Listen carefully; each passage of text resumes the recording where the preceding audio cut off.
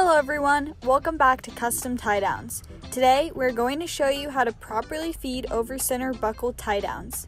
We get a lot of questions on how to operate Overcenter buckles, and proper use is the only way to ensure your cargo is secure. Every Overcenter buckle has three common parts: the frame, lever arm, and the hinge. For all Overcenter buckles, the strap is wound through the frame and lever arm, then clasped shut. However, most Overcenter buckles have small configuration differences in either the frame, lever arm, or both. We will address the feeding instructions of each of our common Overcenter buckles separately.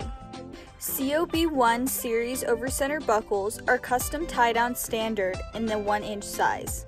The unique features of this buckle are 2 slots in the front half of the frame and 1 slot in the frame behind the lever arm. We offer this buckle in a variety of finishes, including zinc-plated and stainless steel. For our demonstration, we are using CustomTieDowns product number 7074. This tie-down has 5-inch loops on each end.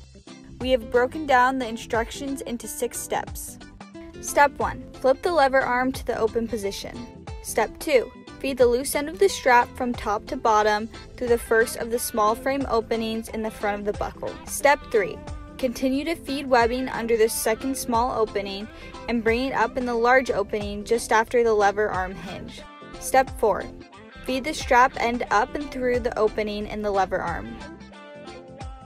Step 5. Feed the strap back down and through the same large frame opening and back up through the next small opening. Step 6. Pull the slack out of the strap and clasp the lever arm. Feel it snap into place.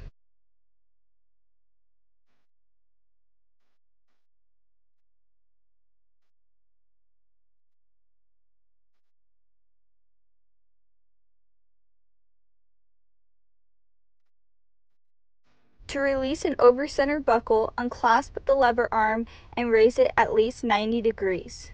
Create enough slack to detach hooks and pull the loose end of the strap out of the Overcenter buckle.